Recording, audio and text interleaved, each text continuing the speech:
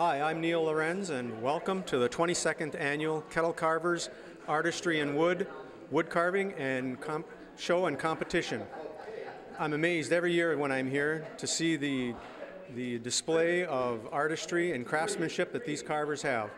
And this year is no exception to that. We've got about 50 carvers here this year, and I'll welcome you to come on in and see some of their work.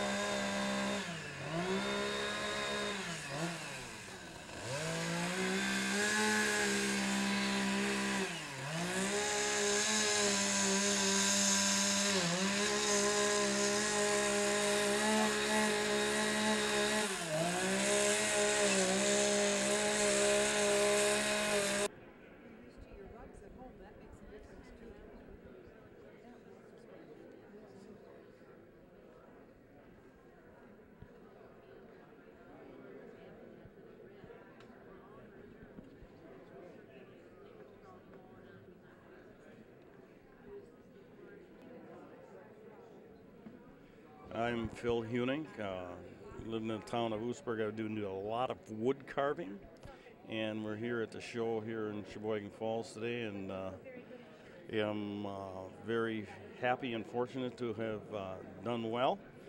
But this is it's a work, I would say an effort of love. I just love to get a piece of wood in my hands and make a caricature of some sort or an animal, whichever seems to be on my mind that day. But this last project that I did here is the walnut birds, which did quite well today in the showing. We always have to show a piece that we've done in the past years, and that was one of my projects, and there will be another one you'll see coming up soon with a little carpenter looking down the board. He also was a new project for this year. I've done multiple jobs or pieces. I like Norman Rockwell. If I can get a hold of him, I will do him. And sometimes I see a magazine cover I like. I can't refuse to put it in wood some way. Yeah, it just becomes an enjoyable hobby. How long have you been doing it?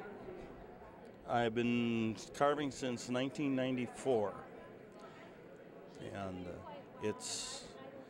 I've gone through a few seminars, found out what to, tried to learn as I was going from the instructors. There's wonderful instructors out there. And I belong to the Kettle Karvers Club, and we do meet every month in Plymouth at Generation Center, and we share thoughts and bounce ideas off of each other. It's a wonderful project, and it's always very enjoyable. But if you have some time, come on down. We'll show you how. It's always a pleasure to have another person carve. Yes, my name is Herman Sporletter, and I'm from Manitowoc, Wisconsin. I do a lot of relief carving for the most part. The one that he has right now is irises with a leaf background and leaves around the outside. I primarily do farm scenes and some fishing scenes, I have a snake in the back with a cross on top, which is a sign of Jesus, and around the bottom it says, "Christ shall crush the head of the serpent." I have vases that I turn on the lathe, and then I carve out the flowers and I color them with chalk, and then they have an acrylic over the top of them. And I also like to play around with dragons. I have 2 dragons here right now. One is a green, fiery, and the other one is called the Beast. And he's kind of a fiery looking guy too. I also do flowers in the round. This is an hibiscus with some morning glories around the outside. And the vase is turned from white birch out of my yard. I also have an urn. They keep teasing me that I'm going to be buried in that urn. It's turned out of basswood and wood burned and leaves on it. And it's just a beautiful piece. I also have a relief carving on the end with flowers, sunflowers. I call it summer flowers. Very pretty. A lot of chalks and a lot of acrylic paint is used on that. And it has a walnut frame. And Santa Claus up on top and an eagle, sign of America and our strength. And I also have a nativity set in the center, which again talks about our Christianity. The one on the top on the side is with the hands is called Saving Shavings. That's turned out of butternut and basswood, and then the savings I stuck inside to indicate saving them. Just a little fun piece. And the sunflowers are next, and they're all natural with a wood burn background. Kind of a simple, easier piece to do. And the one on the end is just a tree sweeping over the countryside with the leaves on it. So I enjoy carving a great deal, and I advise anybody who has any interest to come on down, take a look at the stuff that's here, and maybe get involved. It's a very enjoyable, relaxing thing to do. So thank you very much. This is a dragon that I've carved. He's made out of basswood, painted with acrylics, and standing on a volcano a little bit. I have probably about 400, maybe 500 hours worth of work in that particular piece. We have Samuel Clements is the bust, and he's done out of butternut. And we have a little elephant. This is called a caricature, in other words, a crazy thing. And some wood burning on there. I use all acrylic paints. I have my bull rider. The name of this particular carving is 7.7 seconds. As everybody knows, 8 seconds is the time you have to stay on, and he might make it or he might not. We haven't figured that one out yet. This is Albert Einstein, and I started carving that wood. It's basswood. It was a log, and I started carving it while it was still kind of wet. And I had it mostly carved, and all of a sudden he started cracking and cracking. So I had it almost done. So I finished him up, and then it was suggested to me that I should name him, so we named him What Was He Thinking? Brain is too big for his head. This is a black bear. He's scratching his back on that log. Name of this piece is Ecstasy. I do a lot of deeper hairlines. I like the texture. I'm all into texture. I try to get texture on almost all of my carvings. This is Mr. Einstein also, only this is a glued up piece so he doesn't split. and I'm not sure which one I like best. This one I've had a lot of trouble with getting the finish the way I want it. And that's about all I have. Heart. It's a pennant, and then it becomes a heart. Our pictures are in there. Then our daughter's pictures are in there. Now you watch the pivot points. See where that pivots? That disappears. And that's called a Lucianist heart. It took me a year to build it. And after that, I made a penny that I made. Should I show you the penny?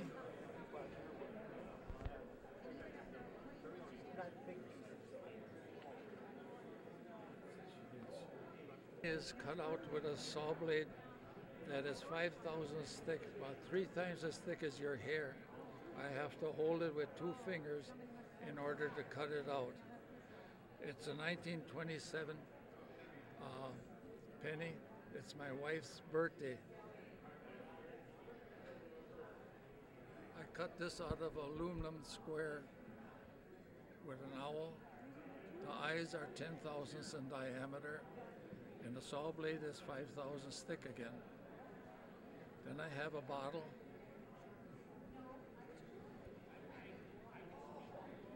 With the insides all put together in the bottle. And there's a yoke up on top so it doesn't come out.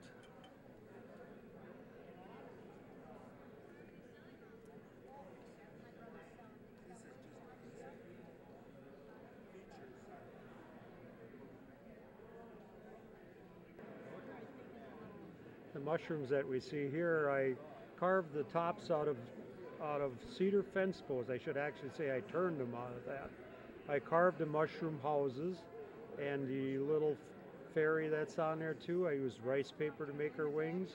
And the ground and the texture that's on the bottom of the base is coffee grounds and red tea leaves that we use to do the texture with that. So, and then next to that is a turtle scene, and it's a little box turtle and he's having lunch, and it's an early morning forest scene along with you see the water and the leaves that are down in the water, and where he's taking a bite out of a mushroom. Along with that, you also probably see an angleworm that's on top of next to him in that water scene. So and another carving that I have is a little saw-whet owl.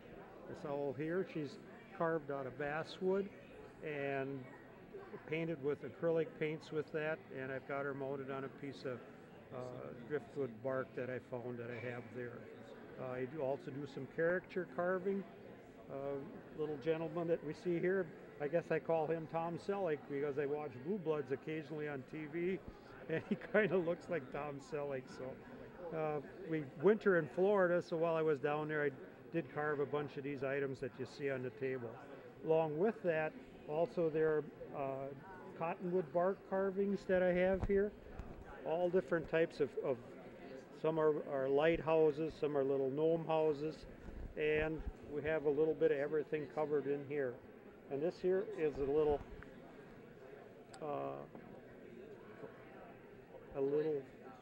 wood duck hen that's in her nest sitting in that house in cottonwood bark, which was carved by my brother-in-law Dan Casey. So we're really enjoying the show here. We're having a great time and meeting with a lot of the folks here. So it's been a real pleasure to come here to Sheboygan Falls.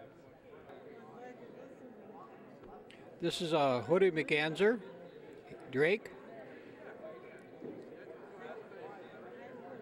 Then we've got a northern shoveler hen.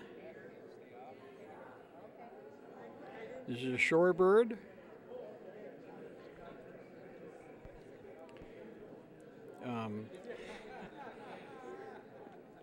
Then we got this bird, the chickadee. Then we got a canvasback drake, Baltimore oriole, a downy woodpecker, and a canvasback hen. These all been carved by myself and Terry Dones. We do power carving, and we use acrylic for painting. I do instruct. I got 3 people coming over to my place where I do instructions of carving and things like this. And we're from the Sussex area. What's your name? My name is Ron Ingen, and the gentleman that sits at the other table is Terry Dones, and he's from Delafield. And we really enjoy this show. A really great show here they've got, and we'll be back here next year too. Hi, my name is Peggy Nelson. I'm here at the show in Sheboygan Falls, and this is my 2nd year here. What kind of carving you do? I do wood burning, or pyrography it's called, and I've been doing it for about a little over 2 years.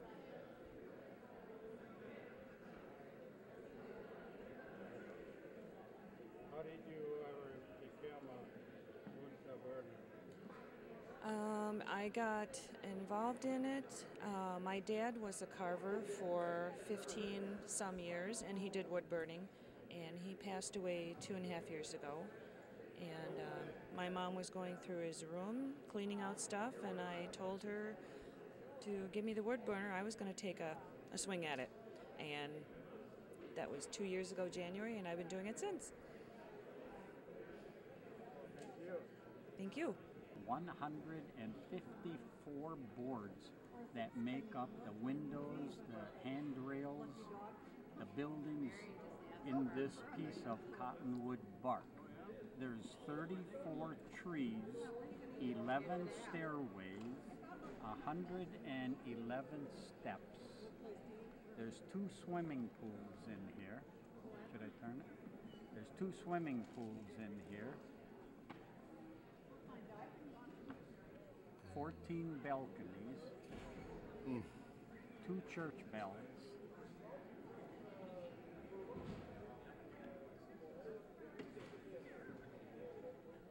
How long did it take you to make this? This was 700 plus hours, and I make most of my tools I had to make out of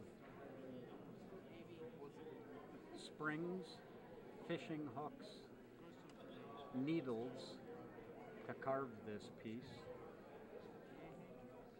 I carved all sides of it, including the bottom.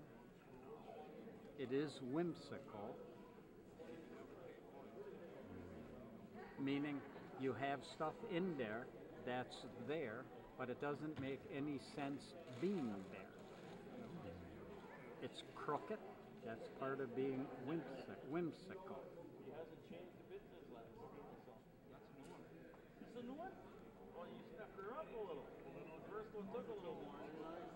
And where are you from, sir? Where are you from? Janesville, Beloit, Clinton, Wisconsin, in the Janesville Beloit Carving Club with the Rock Rivers carving group down there.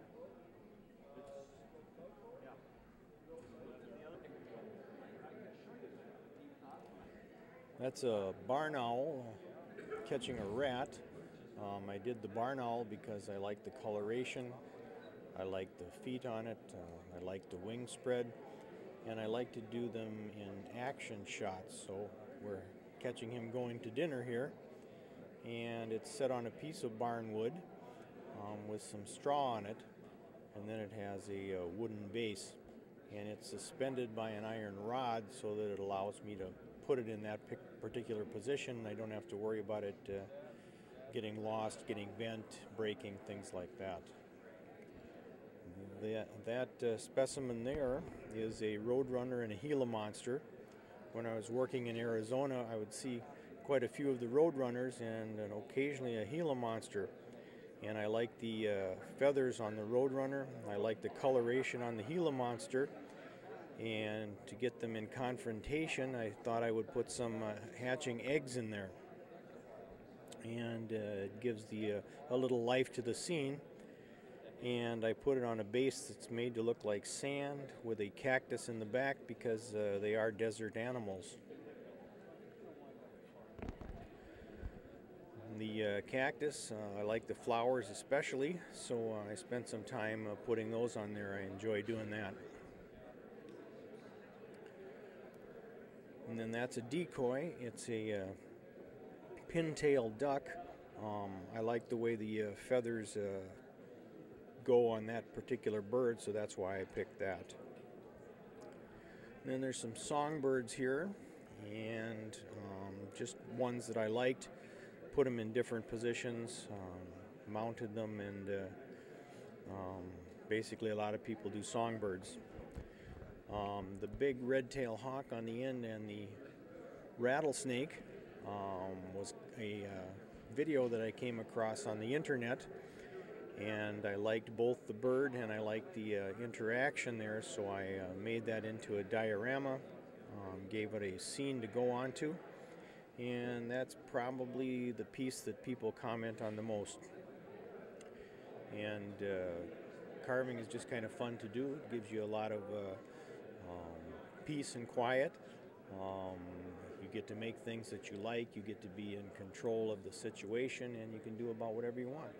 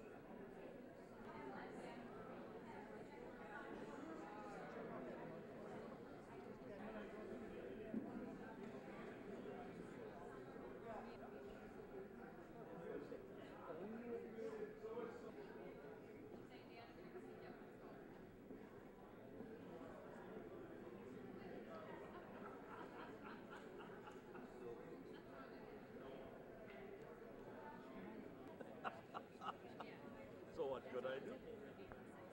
What you did, huh?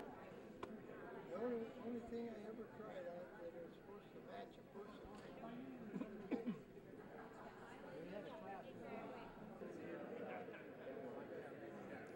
Hello, this is an example of intaglio relief carving. It's a style that is found on pyramids. It's a type that I've found that I enjoy, and I teach this. I find a pattern, I put it on the board, stop cut, and use the board to do my framing for me. It's carved into the wood, and I use acrylic paints with Minwax stain, which gives me a stain where I could put multi-colors on and mix them together for stain and shadows. And I've been doing this for about 4 years now with this style and been having a lot of fun with it. So, Where are you from? I'm from Wisconsin Rapids, and been going all around teaching and going to other shows and just enjoying myself. Thank you. You're welcome. This year's featured carver is Willard Van Sluis from Plymouth. Willard, you've been carving for how long? About 13 years. We'd like to have you talk about some of your carvings that you have here. Let's start with this bluegill right here. Well, this was a bluegill that was carved in a class that I took up in Chilton. through the Fox Valley Technical School. Bill Wright was the instructor, and he taught us this process of carving the fish and also the process of painting to get the coloring and the effect of the live fish look. Is that a piece of driftwood, or what is the base that you're using? That's a burrow from a tree that was finished off and cleaned up and polished, and I thought it looked like a good item to use for the display of the fish. So, and then I carved the lily pads to insert into it. Adds a lot of depth by doing that. Well, thank you. I see you're doing some bark carvings, and you've got a duck that's partially started. Yeah, those are projects that are in the works to try to get completed in the future. So, what type of duck is that? It looks like he's sleeping. It's a mallard, a drake mallard, and it's something that I haven't never done before, but I want to create the feathers and wood burn the feathers to make it look like a real duck and do the painting later on. Okay. I see in the background here that you've done a fair amount of relief carving. Looks like you must enjoy that. Why don't you tell us a little bit about getting the proper depth? Well, it's all in the illusion of making it look deep by creating shadowing and putting items in front of one another, and taking into the consideration the horizon in some of the landscaping that'll go along with it, and the others is just coloring and layering of the details of the parts. Some of the carvings that I've done were classes that I've taken from other instructors. This one here is a new carving, isn't it? Yeah, this is a Emmett Kelly carving that I've taken through the Fox Valley Tech School in Chilton. There again, it's shallow or a relief carving, and get the illusion of depth by creating angles and shadows and the color of the painting in that. And the painting